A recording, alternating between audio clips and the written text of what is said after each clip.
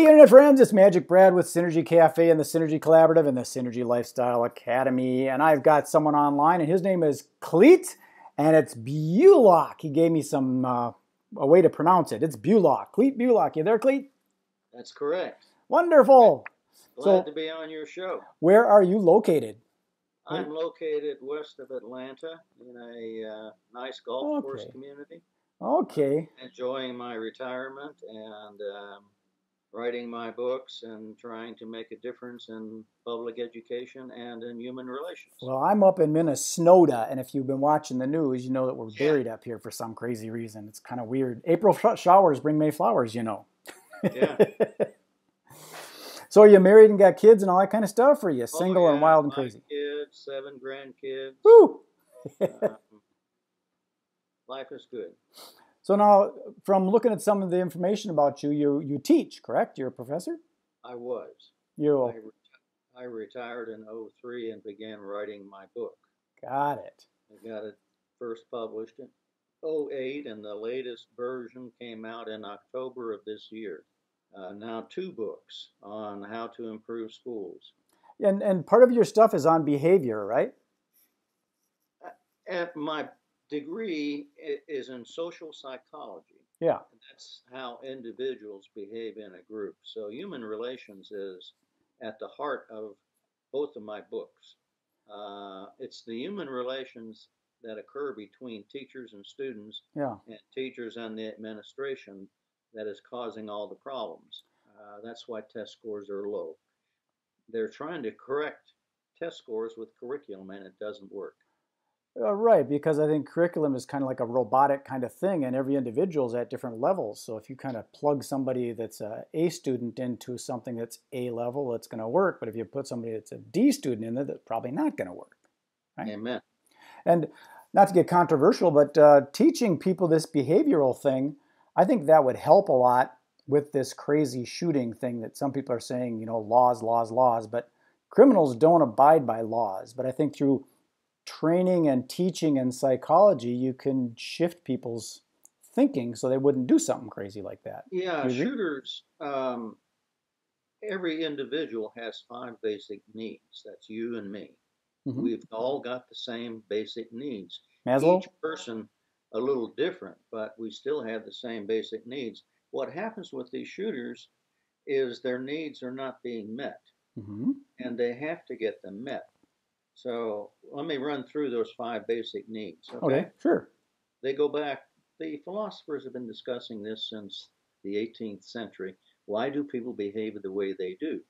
And they came up with the first one was, well, it's life. They want to be alive. They want to be free of stress. They want to be free of fear and anxiety. That's why they behave the way they do. And the next guy comes along and he says, oh, yeah, that's true. But it's happiness. People behave the way they do because they want to be happy. And life with no happiness is no life. Of course, you can't be happy all the time, but you need moments of happiness in your life. And so the next guy comes along, and his name was Nietzsche, a famous philosopher in the late 19th century. Sure. He's also an agnostic. And he said, yeah, you're right. Life and happiness are important needs, but there is a greater need. He says it's power. People want to have power. And in my book, I talk about that as control. Power gives you control. Right. Chapter 4 in book 1 identifies the 9 forms of power that are used by people to gain control. 5 of those forms are freeing forms and 4 are controlling forms. And I don't know we'll have time to get into that or not. But if you think about what's going on in the government with President Trump, it's all about control. Right. Control of the media, control of the press, control with Congress. And of course, Congress wants control. People want the cabinet, people below him, and Comey, all of that stuff with control. It's a very big issue. And if you think about the Paris Climate Accord, North Korea, and on with control as the issues with Syria and Assad. It's all about control. Sure. And different forms of power are used to control people. So when someone else is controlling, the other person is sort of out of control, which can lead to some frustration and want to kind of go up the next rung. And one of the crazy things is the more you try to control people, the more they tend to resist. Sure. And in schools today, many kids come to school and they're over controlled. They are told what the rules are, they're told what to study, they must do exactly what they're told to do or they get in trouble. They're over controlled and they resist. Instead of being motivated, they resist. So they should be maybe motivated and guided as opposed to directed. Yeah, No. there's a way you can give people the mantra throughout my books is leadership is how to give control to people without giving it up. That's the mark of a true leader, giving control to others without giving it up.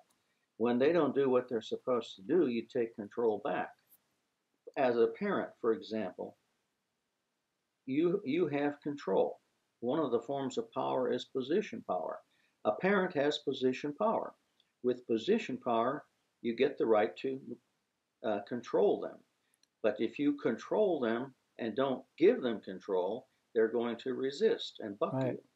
So as a parent, you give control to your kids, and when they don't do what they're supposed to do, you take it back. If you think a leader who does not take control back is going to lose the ability to lead. Okay.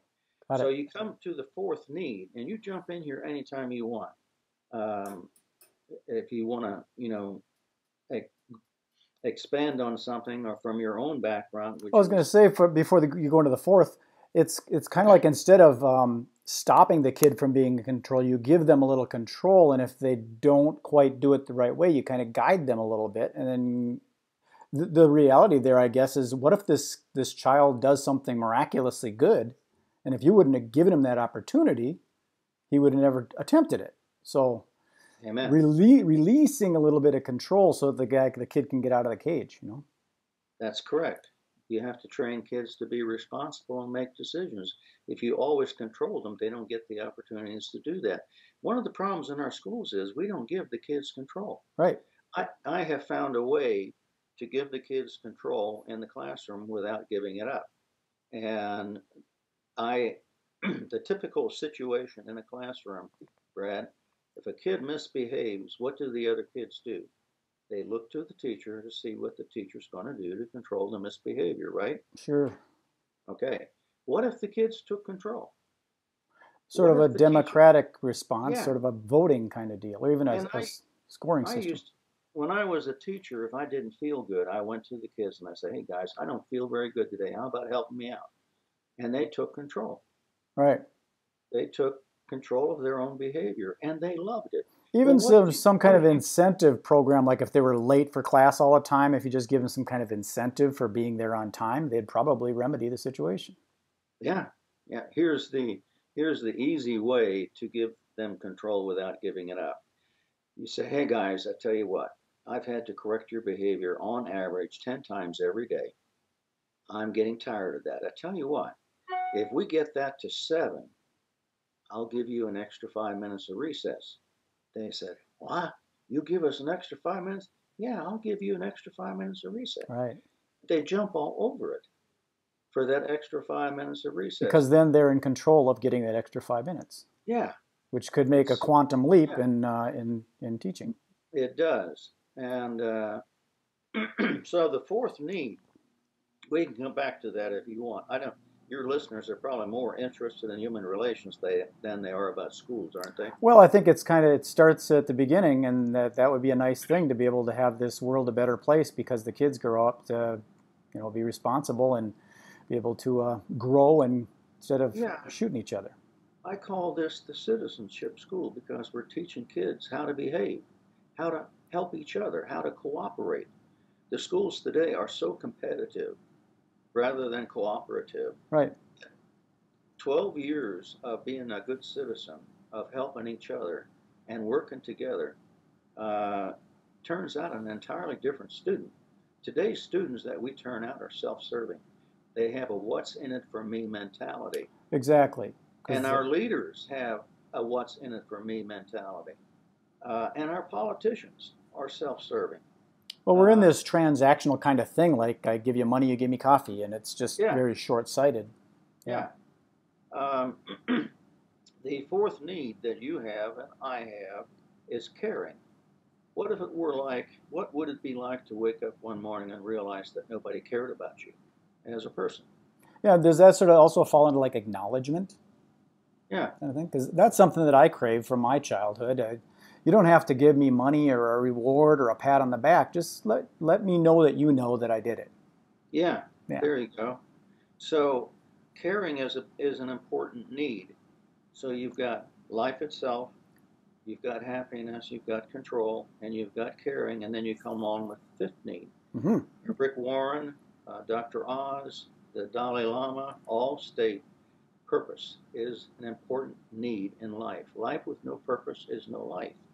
Many kids go to school with no purpose. They Right. They're go, just kind of getting through it. Their purpose is to just get the diploma or graduate, and they don't even want to do that, right? yeah, they don't. Many kids don't even care about that. I asked, you asked about life events. I had two significant life events. One was the contract to evaluate every school district in the state of West Virginia. So for 5 months, all I did was drive around and interview students and teachers about their schools. And I would ask the question, what do you like about your school? And they said, the teachers. And I says, what don't you like about your school? And they said, the teachers. And I says, oh, well, that's interesting. Tell me about that. And they says, well, some of these teachers care about us. Uh, they treat us, they want us to learn. They will do anything to help us. And then you've got these other teachers, and all they want is their paycheck. They can't wait for retirement. They come in, put their feet up on their desk with their cup of coffee, and they look at us and they say, hey guys, I'm your teacher. If you're here to learn, I'm going to be teaching. We're going to get along just fine. If you don't care to learn, that's your problem. They don't care about us. Right. And then I asked the teachers, what do you like about your school? And they said, the parents. And I said, what don't you like about your school? And they said, the parents. I said, well, tell me about that. They said, well, some of these parents will do anything in the world for us.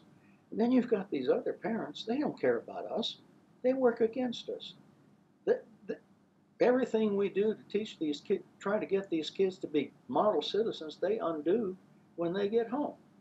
So after 5 months of going around getting all this information, I said, I've got to write a book where kids are going to like to go to school and teachers are going to like to go to school and parents are going to be involved. So chapter 5 in book 1 describes how to get the parents on your side and get them involved. This has worked in one school district and it worked beautifully. The new superintendent didn't like the fact that I was a significant figure in that school district because he was losing control. Yeah. So he got rid of it. He got rid of the program. Doggone Oh. it. So you've got these 5 needs. These are what many kids going to school don't. Their needs aren't. Are those 5 needs the chapters of your book? Yes. That sounded like it. Cool. Each one is not a chapter. Each chapter deals with the 5 needs. Okay. When you give kids control of the other student's behavior in a classroom, you stop bullying behavior because when a bully does something in the bathroom or in the hallway, the other kids will step in. Got it. There on my website there is a survey on bullying behavior. It is free to any school district out there that wants to measure bullying behavior in their school. Well, let's get to that before I ask my favorite final question. How do we get your book, and what's the URL for your website? Oh, it's on Amazon.com and Barnes and Noble. And it's called? You can just put my name in, Bulach, and school culture and school climate, and the book should come up. And the title of the book?